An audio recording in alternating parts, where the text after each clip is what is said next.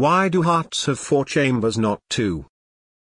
Human hearts have 2 halves, one to pump blood around the lungs and another to pump blood around the rest of the body. Okay, makes sense. The oxygenation step is very important and there's a lot of tiny blood vessels to push blood through, so a dedicated pumping section for the lungs seems logical. But why are there 2 chambers per side? An atrium and a ventricle.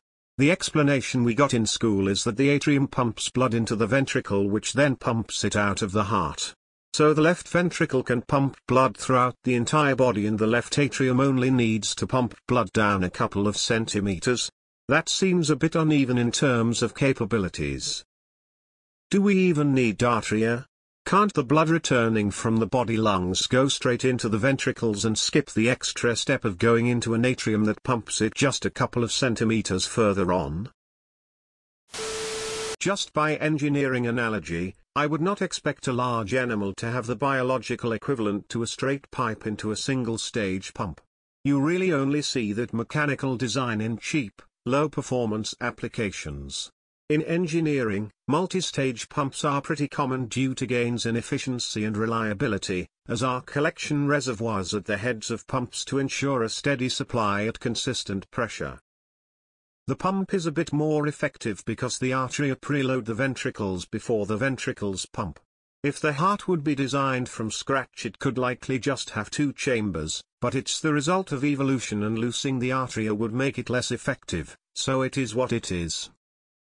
Not 100% sure, but ventricles produce a significant backwards pressure when compressing, so the arteria act as a sort of cushion to avoid a back pressure to force pressure upwards into the veins.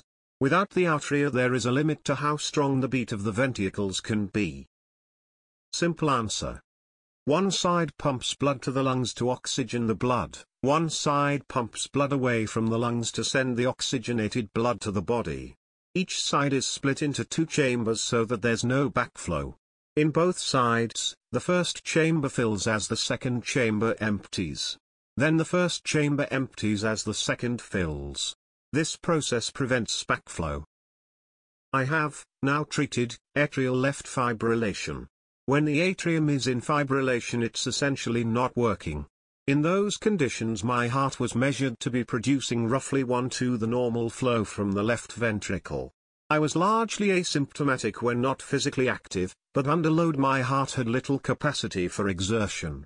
I think of the atrium like a supercharger in an engine. It preloads the ventricle, enabling much more volume of blood to be pumped when the ventricle contracts.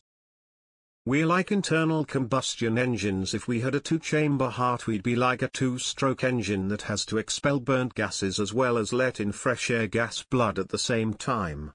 4 strokes are much more efficient and easy to deal with having the 2 extra strokes chambers. Besides, if we were 2 strokes we'd have to put oil on our Cheerios. It may be best to think of the atrium as a collection chamber. The blood returning to the heart is not being pumped, it is just draining under quite low pressure. The atrium is weak enough to be filled by this low pressure blood and has just enough force to push it quickly into the ventricle.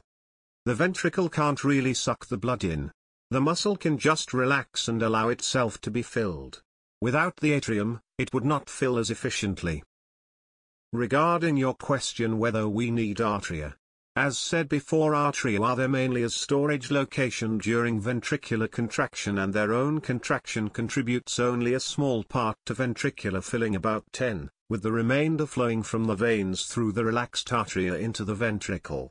This is also the reason that atrial fibrillation, where atrial cardiomyocytes don't contract in unison and the arteria produce very little pressure, is not deadly, although it could lead to embolism formation and stroke, but that is besides the point, and ventricular fibrillation is. Your circulatory system is essential. 2 systems, the pulmonary and systemic.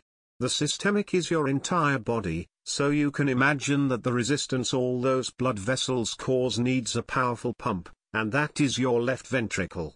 The pulmonary system is only your lungs, so it has a lot less resistance.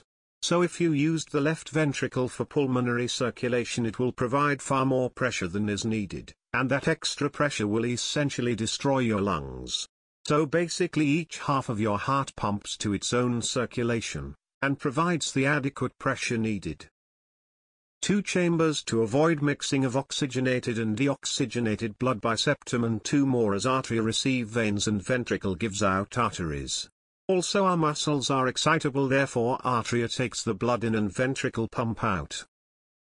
Basically to keep the oxygenated and the deoxygenated blood separate, cause our body need a lot of oxygen and energy, and when the 2 different bloods mixed up less energy is generated. If I am wrong, Plaza, correct me, I am here to learn too. You've received some great info here. I highly recommend Hemo the Magnificent. It's an older film, so old they watch a portion of it in the first Gremlins movie. But it has some very cool info on exactly this at one point and a hugely helpful demonstration. Really, we have 2 chambers, and 2 confluence of veins. The left side has an atrial kick where the atrium contracts, that adds about 5 to the output, but it's a good bit more minimal than people think. The atria are just several veins merging together. The ventricles do the work. However, your question is unclear. Are you asking why we have a pulmonary and systemic circulation?